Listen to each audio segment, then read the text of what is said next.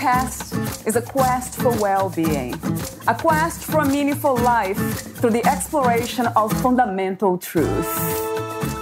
Enlightening ideas, insights on physical, mental, and spiritual health. The inspiration is love.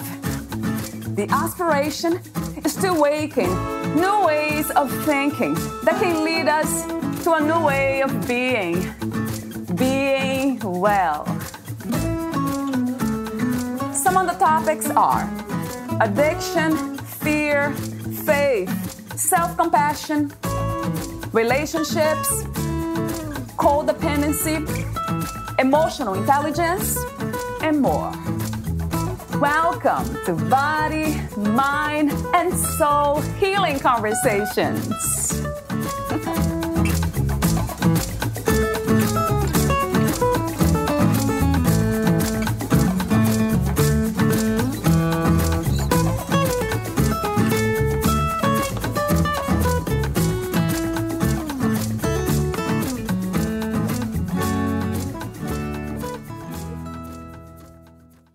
Be creative when you set your goals. Visualize them and try to incorporate many of your senses.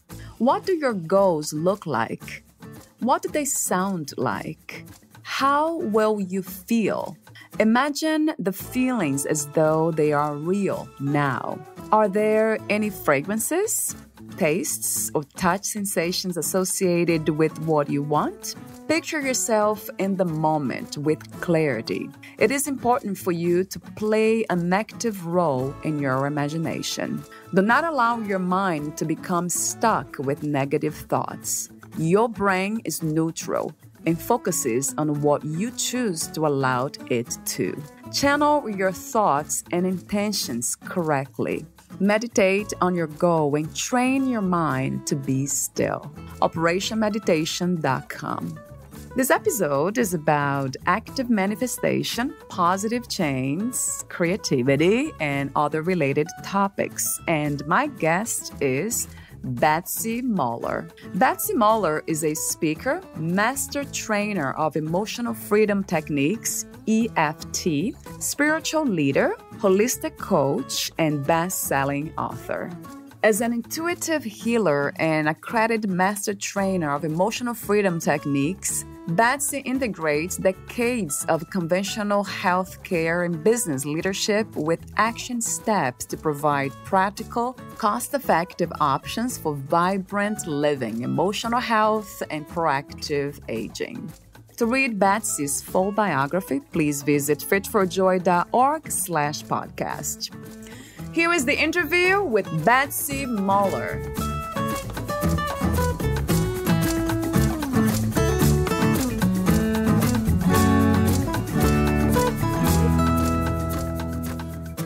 In your own words, who is Betsy Muller? Oh boy, that's a big question. I am a seeker. I would say that. I am someone that tries to live in the present. I'm 60 years old. I live in Ohio. I am happily married to the same guy for 35 years. I have 2 very well-balanced children. I'm a healthy person. I really believe in balance. My whole life, I've been exploring and searching for ways to improve my life and the lives I touch. Helping people relax, be calm, present, successful, productive, and aging well. That's a lot of what I'm about. Yeah, wonderful. Thank you. You inspired me to ask you a question before my official question. What is to have balance? Well, I would say balance is a dynamic state. Balance is always changing because, as you know, when you're young, it's pretty easy to stay in balance, at least health-wise. To me, balance is keeping a lot of different things in some sort of pleasant order. So when I say that, that means your finances, what you can control, you are controlling, and what you can't control, you've given up to a higher power and you're okay with it. So your health, your spirituality, your ability to give back. I put a lot of effort in my coaching with people on fun as part of the balance wheel because I think everybody should be having fun. So I'm always trying to inspire people to have more fun and find ways to have fun. And then there's sleep and nutrition, all those kind of things, exercise. But having a career that fills you too is very important. We're all here for a reason, don't you think? And to figure that out, and if you haven't figured it out, a coach like myself, or I'm sure you do some of that too, can help you definitely make sure you're going the right direction for your soul's purpose. Guide some other people. Yeah. You mentioned higher power. What is the higher power to you, and what is your relationship with that higher power? Higher power. Some people refer to that higher power as God. I think that's part of my definition, but I don't consider God to be a male or a female. It's a benevolent creator. Maybe that's my best idea of it. And God is everything, including you and me. So my definition of God is very broad, and it's about the energy that we come from and the energy we're part of. Large enough, big enough to embrace everything, right, Betsy? Yeah, that's beautiful. You talk about active manifestation. So this is my official question. What is active manifestation? And my follow-up question is it connected to the law of attraction? Well, I'll answer the second question first. Is it connected to the law of attraction? Yes. Using the law of attraction is a way of creating each and every experience and part of life. Active manifestation to me is co-creating with that source, with God. We are not just victims of God's whim here. I think God likes to dance with us. And so my idea of active manifestation is to creatively give God a few ideas and then step back and see what God determines is the highest and best for everybody. So that's my easy answer to it. What is your own experience with the law of attraction or active manifestation? Oh, I could go on and on, Valeria. So my new book that's coming out, I think it gives so many examples of that. And for the listeners that don't know what the book is about, the book is called The Comeback: An Energy Makeover Love Story. And it basically gives a day by day telling of a story that involved my husband and myself. My husband and I were on vacation in Michigan, and one day he went out for a run in the morning and he didn't come back. And later that day, I had to call 911 and report him missing because I didn't know where he was. And it turned out he had had a cardiac arrest, and he had been seen, when he had his cardiac arrest. Somebody saw him and gave him CPR and called 911, and they took him to the hospital. And eventually I had to go to the hospital and identify him. And the scary thing about all of that is he went without oxygen for some time. And so when I finally got to the hospital and finally got a chance to see him, the doctor gave me some really grim news that he probably had a severe brain injury and might not survive, that his eyes weren't responding to light and all that. So that's like the worst day of your life when you're happily married and everything's good. And it was a shock. My professional work using emotional freedom techniques, I'm trained to help people manage trauma. And I've been doing this for 14 years or so. But I hadn't really had that big, huge trauma until that time. And so, it really, that day, I still remember that day because the images are very vivid. But that was quite an experience. And, you have this thought that either your husband's going to die or you are going to be married to a mentally incapacitated person and have to make some big decisions. That all came at me very quickly that day, and being away from home added to the trauma. So the book talks about how I prayed, how I took care of myself during that time. And I'm so grateful that I had the tools from my long career as a coach for others, and also really taking care of myself and knowing how to take care of myself. I didn't stop taking care of myself just because I was thrown into that situation. So little things about asking other people to pray with me and for me, asking for good doctors and good nurses, asking for little things to happen, but mostly about always finding something to be grateful for in every moment. So the book actually takes you minute by minute through a lot of uncertainty that I went through. My husband was comatose a good bit of this, how I was able to find peace. I was able to sleep every night. I was able to actually connect with him psychically while he still wasn't consciously back with us to get information. So, some people may not believe that part, but there were all sorts of amazing miracles I still can't quite explain. One of the things that happened, I remember I was just proofreading the book because we're almost publishing it. There was a moment where I had to sign some papers for my husband to get what's called a tracheostomy, which is when they take that intubation breathing tube out when somebody's not coming around from a coma, and they put in a permanent surgical breathing tube. And I also signed papers for a stomach feeding tube because my husband was that bad. That was about 2 weeks into this, and that's a pretty grim thing to do. I signed the papers because I really didn't think there was much of a way of changing what the doctor said we needed to do. And I resigned to it and I signed it. But then I just started praying, and I asked everybody to pray that something would happen that it really wouldn't be needed. It'd be okay. And then I just said, you know what? Whatever happens, it's going to happen. And I'm going to be okay with it. I'm going to stop worrying about it. I've done all I can do. And what ended up happening is when they took the breathing tube out, he did start breathing on his own just fine. And he came out of the comatose state almost immediately when they took the tube out. And then, as far as the feeding tube, they thought he might still need the feeding tube. So went back into prayer, whatever's best for him. But they were going to see if he could eat food.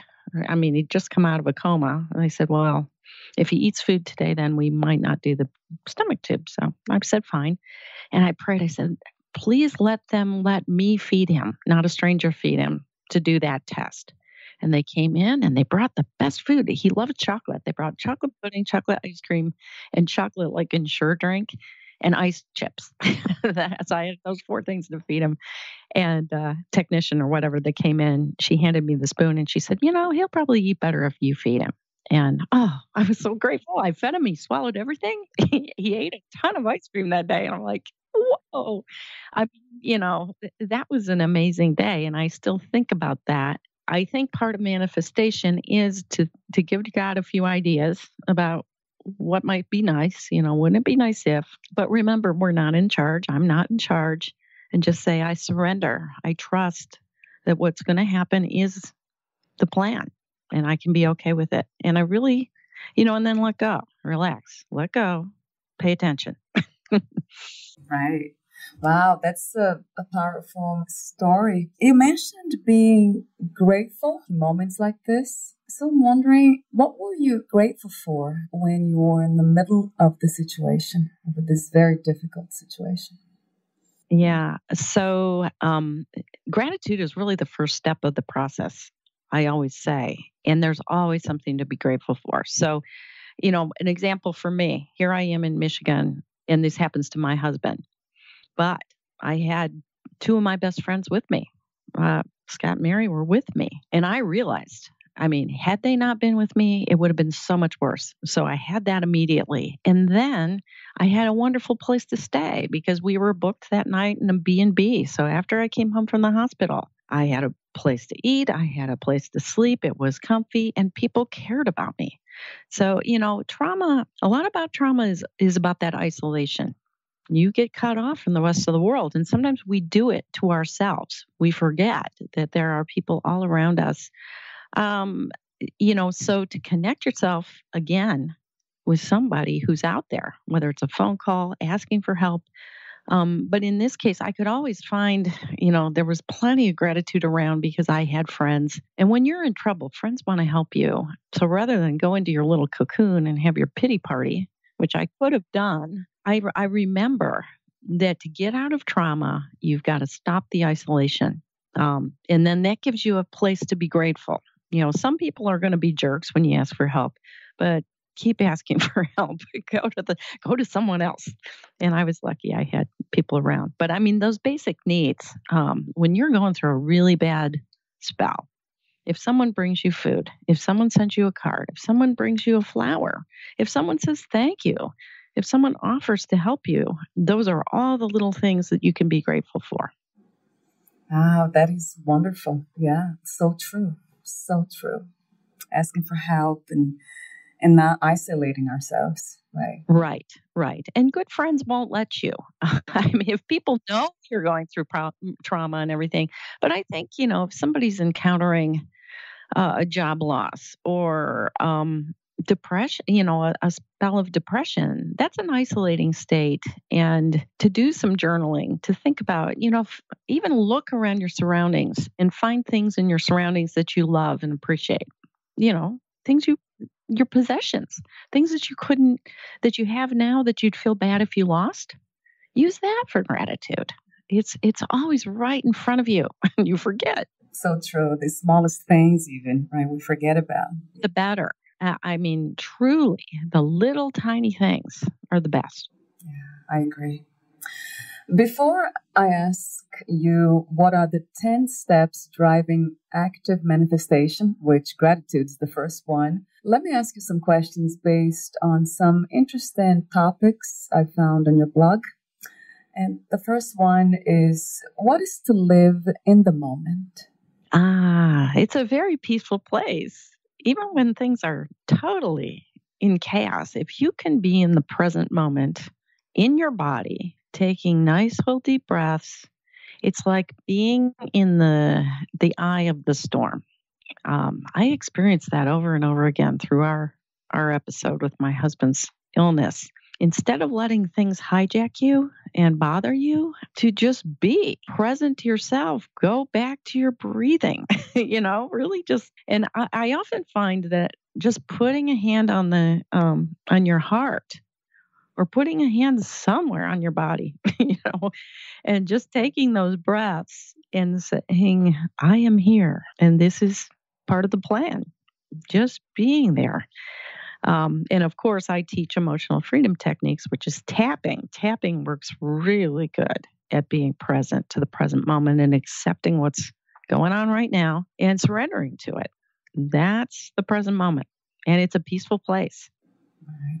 Two things that I believe it's very powerful. Gratitude and acceptance. They can change everything. Yes. You can't change something until you accept it. And I think that's what sometimes people don't want to acknowledge the current state because it sucks, but you have to in order to allow it to move. Right, to create the space so we can see better the lessons, right? I think everything we go through, it's an opportunity to learn something about ourselves, others, or life, always, if we pay attention, right? My next question is, what is to honor the truth? What is it to honor the truth? Well, I think we were just talking about it. It is the state of what is right now. The truth may come in many forms. So, like in the case of what was going on with my husband, part of the truth was a doctor that came to me and said he had just examined my husband's eyes and that they weren't responding to light and that there was a significant brain injury. That was a piece of truth. Another doctor comes to me and says, your husband's having multiple seizures. This is really bad. He's going to be in the hospital for a long time. That's another truth. But then there was my own truth. There are multiple truths going on. Many of us have a sense of intuition or a sense of knowing when we get peaceful enough. And that truth says that everything's going to be okay. Be patient. That's truth too. And then somebody else comes in and whacks you with a different truth.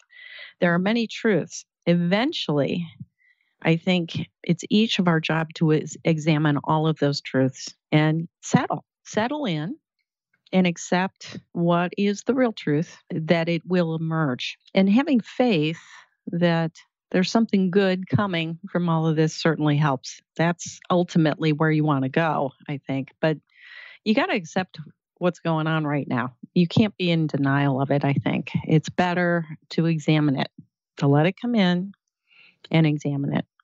Yeah, I like that. An acceptance of what is, of reality. And sometimes there are a lot of opinions. We don't have to truly buy into all of them, but I think we have to be open enough to it. Let them be heard. That's what I would say. What is the key to lasting transformation? The key to lasting transformation. So I'm going to put on my coaching hat for a minute. And when I'm working with people, so there's sometimes we work on things and there seems like there's definitely relief. They feel better, but then maybe a week later, that problem reemerges. Okay. And we say, well, what does that mean? It probably means that there's an aspect of what we treated that we did treat successfully, but there's an aspect or a hidden part of it that we didn't address yet. So, for example, let's say I was working with somebody on something like their craving for chocolate and sugar. Okay, let's just use that example. So, of course, they want the lasting transformation. They want to be done with it forever so that they can lose weight and be peaceful and not have this addiction to less healthy foods. And we might treat the relationship, let's see, we might just treat the craving, and the time of day they eat that offending food. And maybe it gets a little bit better and they go a few days, but then eventually they get a strong craving comes back. So I would always say, we need to also look at the resistance to change. So is there a reason? That's usually what comes in. So, some of the things that I look for is do they believe it's possible to change this? If they don't believe it's possible, there's going to be a little block in there.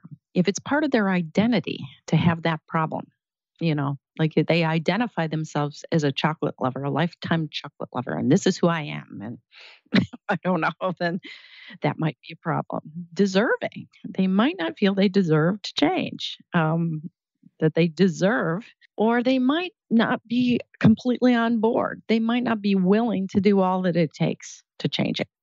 They may be partly willing. So if you don't address all the resistance there, and there's more than just the ones I mentioned, it can creep back in. And of course, if they don't even acknowledge there's a problem in the beginning, then that kind of transformation isn't going to happen. True.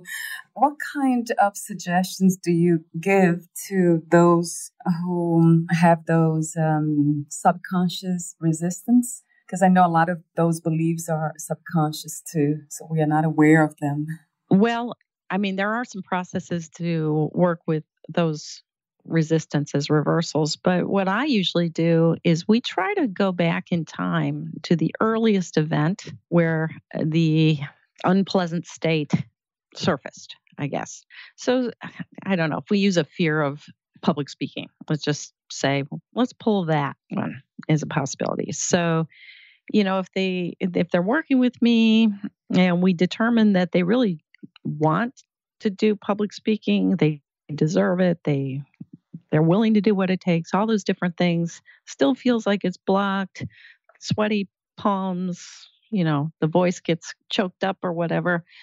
I would ask, can you find a time, the earliest time in your life when you noticed this was happening? And notice the feeling, the body feeling, the emotional feeling. And it doesn't have to be related to public speaking necessarily. Find the earliest time when you had this feeling. Go back in time. And that's probably the point that a specific event allows us to examine the formation of a core belief way back then. And then we play with the core belief. We find other events that are related to that core belief and examine those as possible areas to forgive, let go, transform, going back, working on that. Wow, traumatic learning. They're so difficult to unlearn, right? But possible. Yeah. And some people call it PTSD because sometimes it really is pretty traumatic. Things in childhood, too, tend to be the memory gets coded in somewhat of a flawed way because the child doesn't really understand the full implications of what happened. And even, things can be misinterpreted. I was just working with someone last week who it was actually on a public speaking issue. And an event from when she was 8 years old came up where she felt she was in a situation where her a family member, a sibling, an older sibling. She observed that sibling being threatened by the sibling's husband, and he actually threatened to kill her sister right in front of her. And she was deeply traumatized. I don't know whether the guy really meant it or not, but the child heard it. And the child spoke up to her parents about it, and they ignored her. And she really shut down her voice and didn't feel like she could be respected when she spoke up because of this event. And so we went back and we worked with that event. And actually, I didn't work on it. One of my students worked on it with her. I'm reviewing cases right now, so I shouldn't take credit for this. But, I did talk with the practitioner and my student that had this happen. So it was a very, very powerful healing. This woman that had the ability to let that go has moved on in her career now. She's very comfortable in meetings. She's speaking up, and she's kind of in awe that letting go something from what your 8-year-old past would make such a powerful transformation to the present situation. Oh, yes. Because it holds us back in many ways, those things. The next question is, what is enlightenment to you? Enlightenment can happen every single day. It's about paying attention. And to me, it's noticing the goodness around you and also noticing ways to be of service. To me, I think that's what enlightenment is. You see how you fit into the world. You observe how the world works and even have a sense of awe of how it all works. Enlightenment involves that sense of awe, that life is a mystery and it's unfolding in mysterious ways. And we don't have to understand everything, but enlightenment is about curiosity and being present to the unfolding of the mystery and being right there, like, cool, let's watch the mystery. Instead of being afraid, to be curious and in that awe-filled state. Yeah, I always, I hold a women's retreat every year, and I always tell my retreat participants when we first get together, there's a few rules. Well, not really rules, I should say guidelines, but I say, be a witness, not a judge. And being a witness allows you to just take it all in. You can see what other people are doing. You can see their pain. You can see their transformation, because sometimes they don't see that they've transformed right in front of you. So you can be a witness to someone else's healing. You can be a witness to their goodness. You can help them see who they are. I think this witness state, which is part of enlightenment, being a student of reality and a student of possibility, that's enlightenment. Going back to the topic of active manifestation, here's my last question on the topic. What are the 10 steps driving active manifestation? Okay. Well, we already covered number 1, and that's really taking note of everything to be grateful for. And I say, write down at least 5 things every day that you're grateful for. There's always something there. And writing them down just makes it a little more obvious. Number 2 is choosing something that you desire or that you want to create in your world, and, getting clear, a little more specific about what you're wanting to create. So say, like, I'm writing a book right now. So, with this book, what do I want to create? Measurable, detailed, clear, money, time oriented.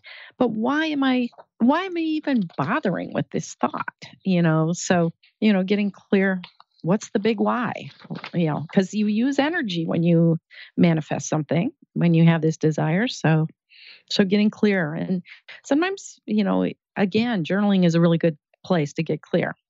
Step number 3 is to create the picture, the image. I really think that because we live in a physical world, we need to take that thought and start really seeing it, hearing it, feeling it, expanding the vision of what's coming, that we are presenting to God as a possible co-creation. You can draw this. You can make a picture. You can find pictures. Vision boards are a possible way of doing this. Oftentimes I'll be meditating and I just want to, I just see a vision. And I also expand that vision to say, who else is in the picture? Who else could benefit from what I'm envisioning. So when I've envisioned the book, I think of people reading the book, benefiting from the book, maybe reaching out to me because they've read the book, asking a question, maybe being in an audience when we do a talk or a book signing. So I see that. I see my dog going with me because I have this wonderful little therapy dog named Serena. So I mean, and you just embellish the picture. You add times of day and climate and places, and you use all your senses. You hear music, you see yourself in this picture. And then number 4 is to check in on the resistance. So is in spite of everything you've created in this lovely vision, there's going to be this part of you that says, yes, but, or who are you to do that? Or what, who do you think you are? God? You'll hear these voices and they come from authority figures from your past or some horrible bully. I mean, but you let them rip, hear them, okay? Because that helps you know what you need to still release or change or overcome in order for number 3, that picture, to emerge more fully and completely into the dominance of what's possible. Okay. So some people may think number 4 is negative thinking. I think it's realistic thinking and it is clearing the path. So you might as well get your weed whipper out and clear the path. Right. Right. In a way, addressing the negative response, right, to the imagination, the imagined image, right? And I think, some law of attraction people would say, oh, you should never open up yourself to those negative thoughts.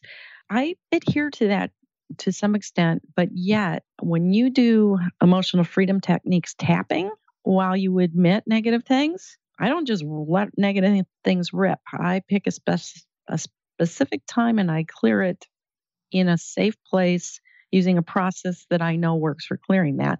And then I lock up the system again. You won't see me out and about in the world talking negatively about my dreams ever.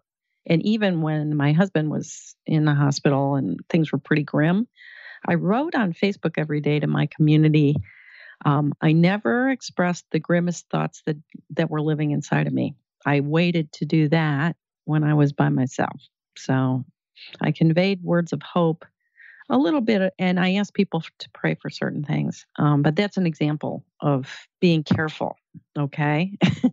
Yeah, I like that. Yeah, right. Not giving force or energy to the negative thoughts. You don't give life to them. You need to be in a safe place, in a protective place to open that up. And so that's number 5. Treat your negative thoughts to reverse thinking. And I always say use EFT because it works really well. So you go, even though I'm terrified about this, I deeply and completely accept myself. And you repeat that setup statement 3 times, and then you tap the tapping points as you focus on the negative state. You don't switch to the positive state till you've fully cleared that negative state and feel neutral. And there's a lot, I don't have time to teach EFT to the podcast audience today, but there's tons of information and videos on my website. And so if you share that with people, they can find. Oh, absolutely. Yes, I will. The link. Yes. So after you treat your negative thinking, then step number 6 is entering the matrix. Ooh. And I say you time travel fast forward into the future. So you kind of already did that when you created that picture. But now that you've taken the resistance out, it's a good time to just fast forward and imagine a memory of the future that you've created and that triumphant feeling. Just go right into it. Use all of the senses just as you did that picture, but actually see the memory of it. See the beauty of it. Describe the physical feelings that you feel as you're in it. So that's a powerful one. I have a question, Betsy. How do we balance living or being in the present moment while enjoying these future good memories? This manifestation work, I think, is done in a private place where you're not going to be interrupted and you're really focusing on the future. When you're done with doing this inner work and this visioning, you seal it up and you let it go and you go back to the present moment in the real world without hanging on necessarily. I like to capture all these things in a journal or something so it can stay there. You can even envision putting all of this into a special container, sealing it up, and holding it somewhere. But you do have to return to the present moment, and life, as hectic as it is, I mean, every day I had to get up and go to the hospital and hear these doctors tell me gloom and doom. And it wasn't pleasant. Okay. The real world can be unpleasant and it'll knock you right on your fanny. And then you have to find your center again. That's the challenge. That's life. True. So, in a way, having these memories of the future and enjoying them, it's like planning, being here now, planning something, because we normally do that anyway. Yeah. And sometimes you can co-create that with another person. I remember my best friend Mary. We're in the ICU together. She pulls me aside and she said, "Let's imagine this right now." And she gave me the vision of our favorite patio where she and I and our husbands would go, for dinners on Sundays or on summer evenings. And she said, "I see us back there. We're going to be back there this summer before this summer's over. We're going to be out there together having dinner." And I thought in my rational mind, well, that's so ridiculous. And then I thought in my envisioning mind, that's possible. And you know what? I'm happy to say it happened. But we visioned it and then we let it go, whatever. But 3 months later, they let him out of the rehab facility for an evening and we got out there and nobody had any clue there was anything wrong with him. And we had a lovely dinner and he had a steak. That is amazing. Wow. Yeah, that's really great. It's hard to believe right now, but a lot of miracles came together. Right. I like that. So, another question came to me just now. How do we know we are not into this unrealistic and wishful thinking ideas like living just a fantasy? So, maybe that takes us to number 7 and 8 in my manifestation list. Number 7 is about sharing your desires and creation plans with a witness or witnesses. I think it is a good idea to check in with the real world. And it's also really good to verbalize those dreams out loud without being afraid, to some good people to hear them. Because if they're really crazy or ridiculous, people might clue you in like, really? On the other hand, they may give you some new ideas, or they might just fully support you and say, "I'm going to pray with you on this, Betsy, and will you listen to my dreams?" I think, creating the energy with other people to support your dreams. And I did that with my husband's health and healing. I was very vulnerable. I went, I used social media. We had hundreds and hundreds of people from all parts of the world praying for him and tuning in. I mean, people are all over now wanting the book out because they're like, "I want to read the book." I knew some of the story, but I didn't know everything. And so it's kind of exciting.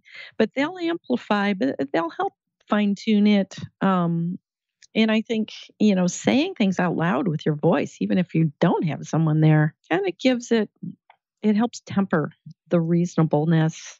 You hear it, you embrace it, you might fine tune it a little bit. And the step 8 of the process is very important too. Determine the action steps you must take. We manifest or we dream these things, and often there are things we can do. We might convince ourselves that it's all up to God, but actually we can do some things. We can line some things up. Part of this is asking for help, looking for resources, taking time to determine how your end of the responsibility looks. Do you have to be brave? Do you have to step up and introduce yourself to a stranger? Do you have to do some self-care to be ready to handle what's coming? Yeah, I like that. I heard yesterday, I interviewed somebody who said something to me I never heard before, never read anywhere. I said, "What about responsibility? I think we're talking about being happy all the time and joyful." And then she said, the word responsibility really means the ability to respond to whatever needs to be responded to in our lives, showing up for something. So, yeah, that's beautiful. I like that. Yeah. I mean, like I'm thinking somebody might want to manifest something, but they're not sleeping enough. you know, Yeah. how Yes. are they going to do it if they're not sleeping right and eating right? Their body isn't going to be able to handle what's coming. They might miss it. They won't be able to respond. So when we feel like we don't have power, we have to remember there are a lot of things we do have control over, especially self care. So that's a big piece of it. I agree. 100%.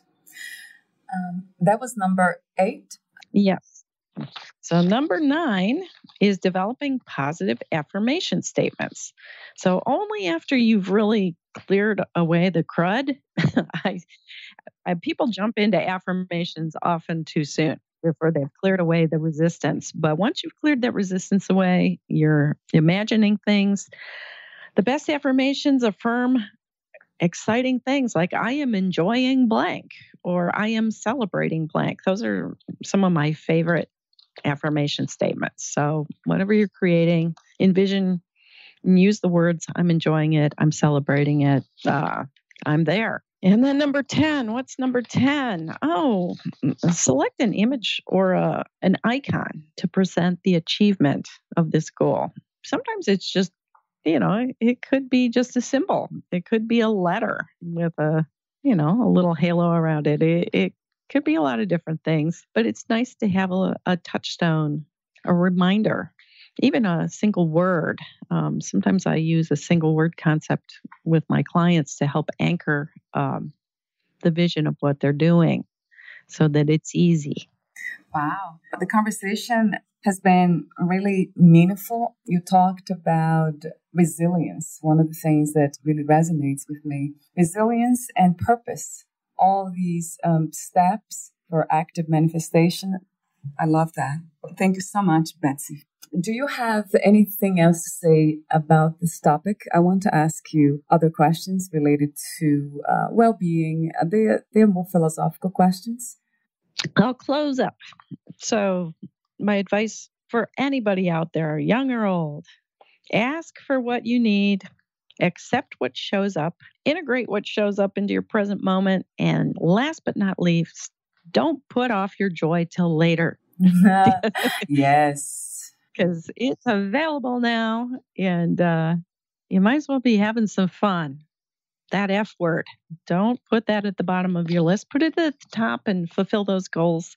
And you'll probably find that your other goals get taken care of. Do you see any difference between joy and happiness?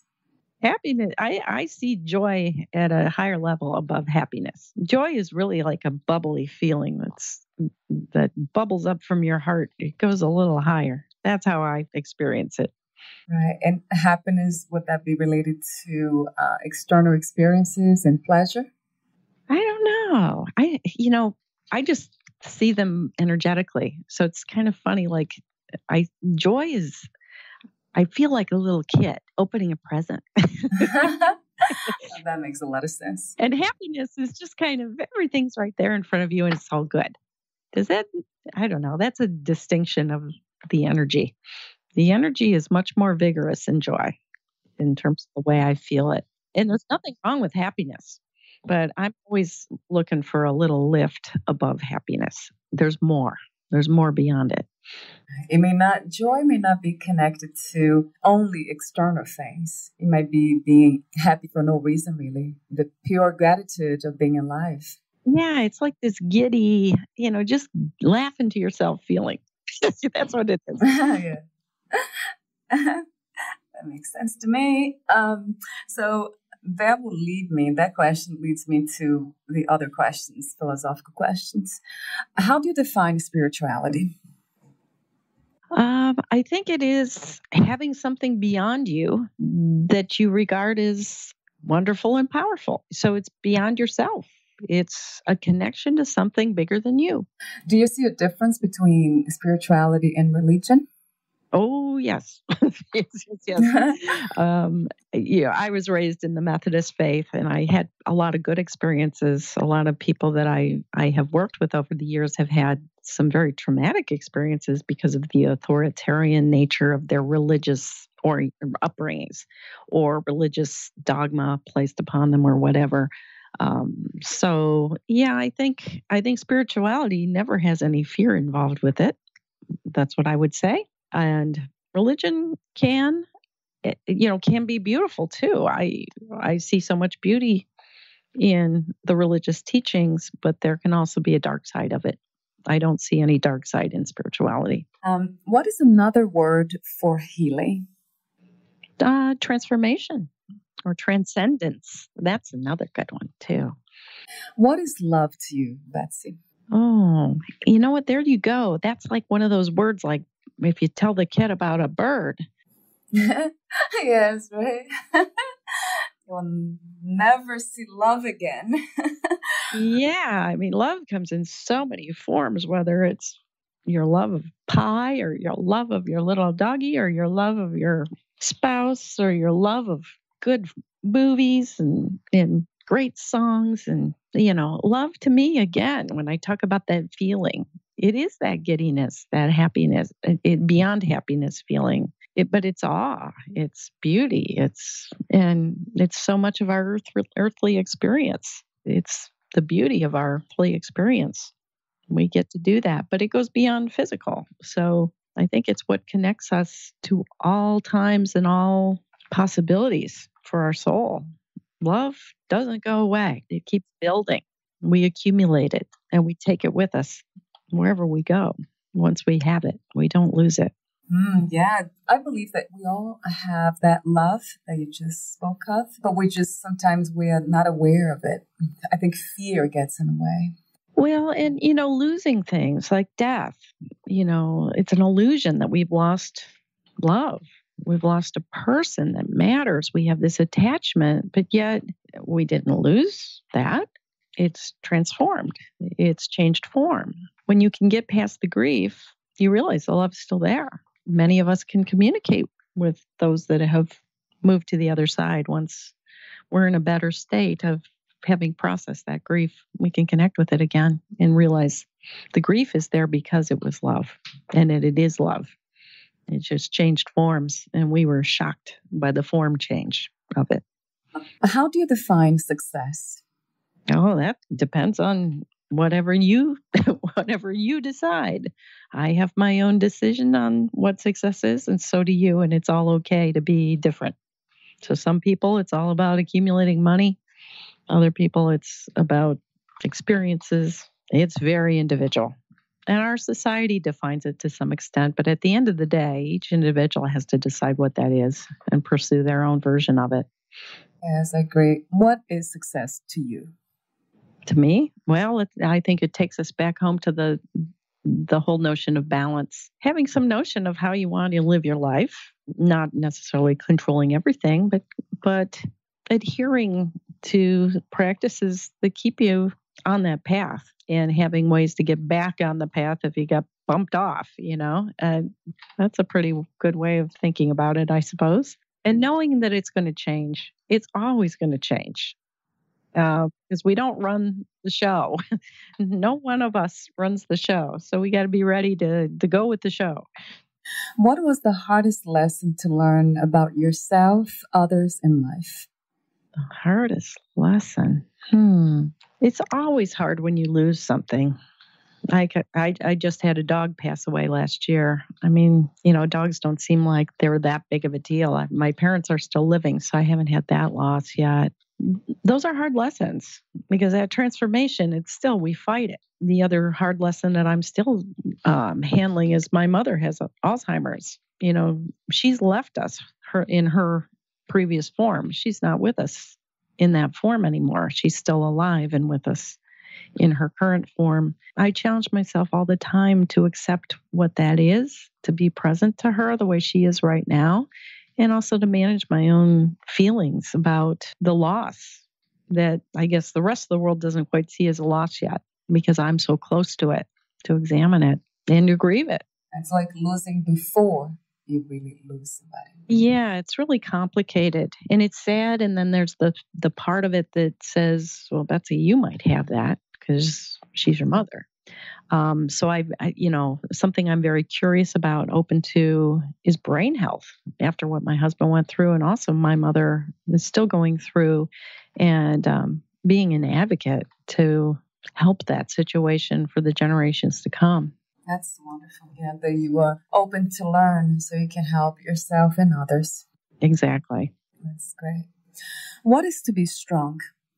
To be strong, I think it's doing the best you can. Sometimes it's just get up and keep going.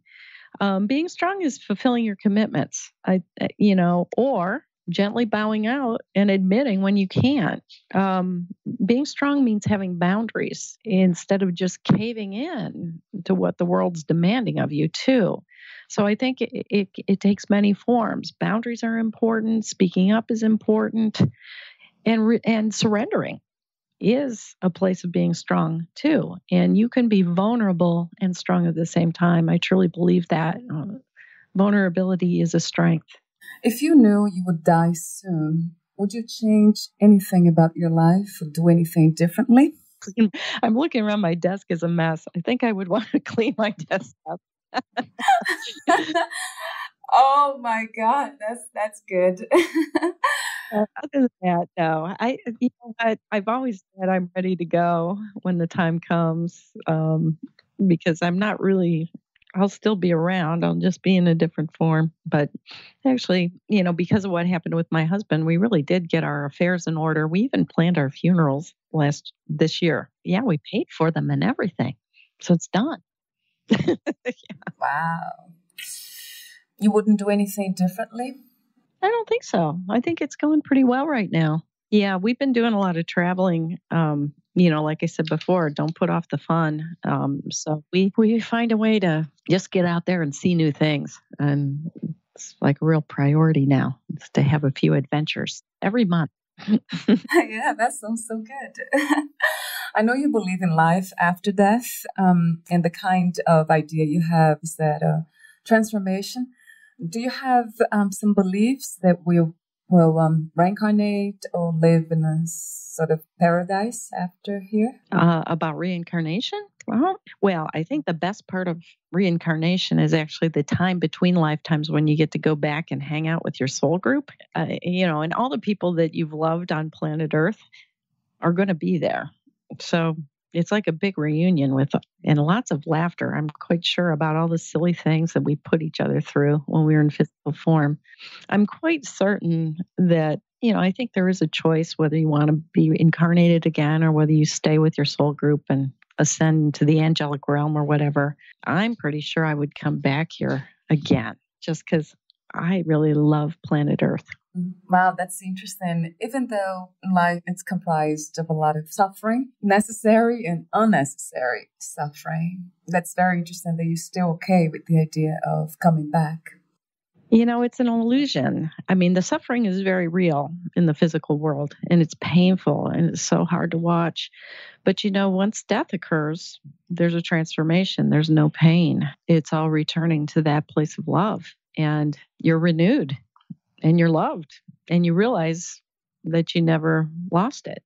But we do get stuck in the illusion here. It's so easy because the physical world is tough, but it's an illusion. We get to go home over and over again.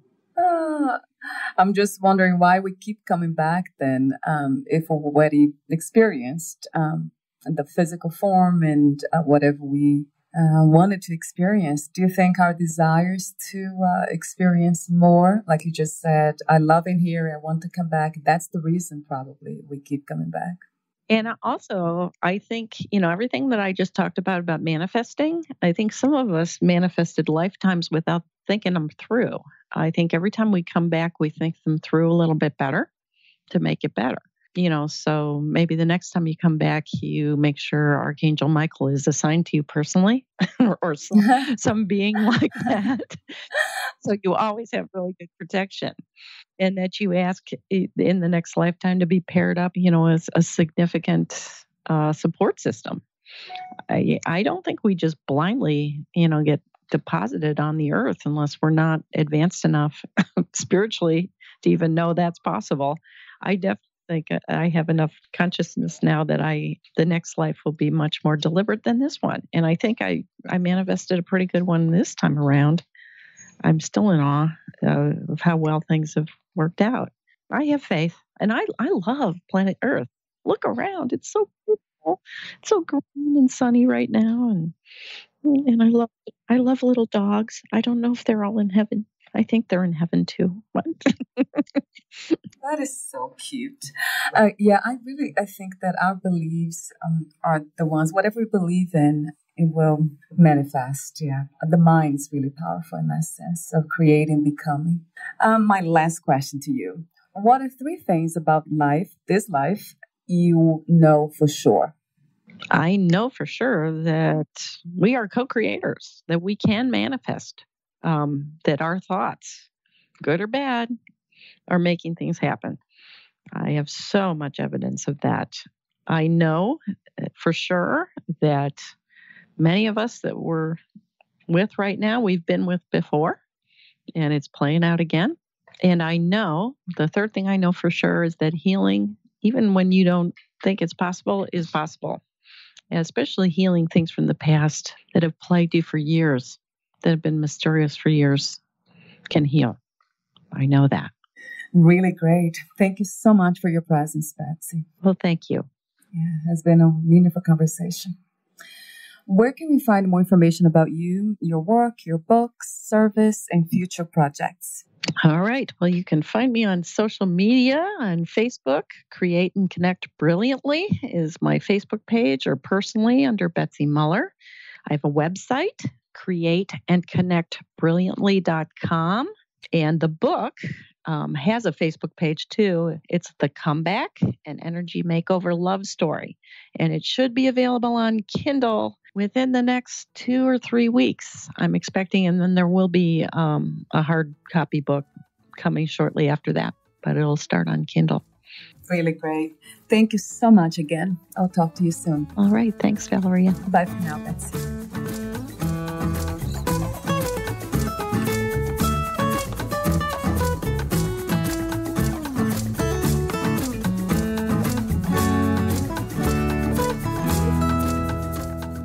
Thank you for listening. To learn more about Betsy Muller, please visit her website, createandconnectbrilliantly.com. To learn more about this podcast, please visit fitforjoy.org/podcast.